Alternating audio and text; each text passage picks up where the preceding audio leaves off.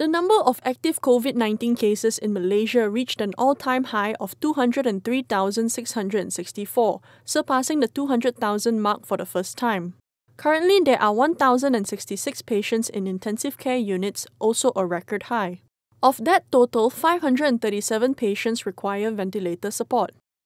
The country recorded 17,105 new cases and 195 deaths on Tuesday.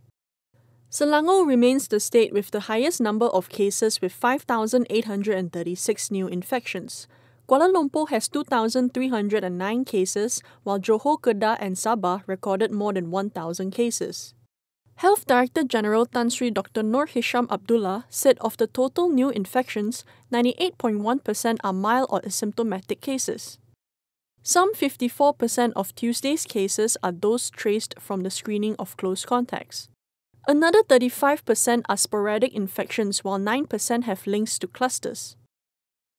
Of the 195 deaths recorded, 173 were Malaysian citizens, while 22 are foreign nationals.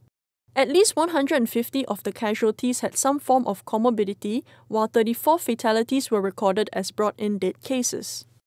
Meanwhile, close to 12,300 patients in the country were discharged from treatment. The Health Ministry also identified 13 new COVID-19 clusters nationwide. They consist of 14 workplace-related clusters and 14 community outbreaks. 2 clusters have been classified as high-risk groups as they involve a medical centre and a transit centre for the homeless.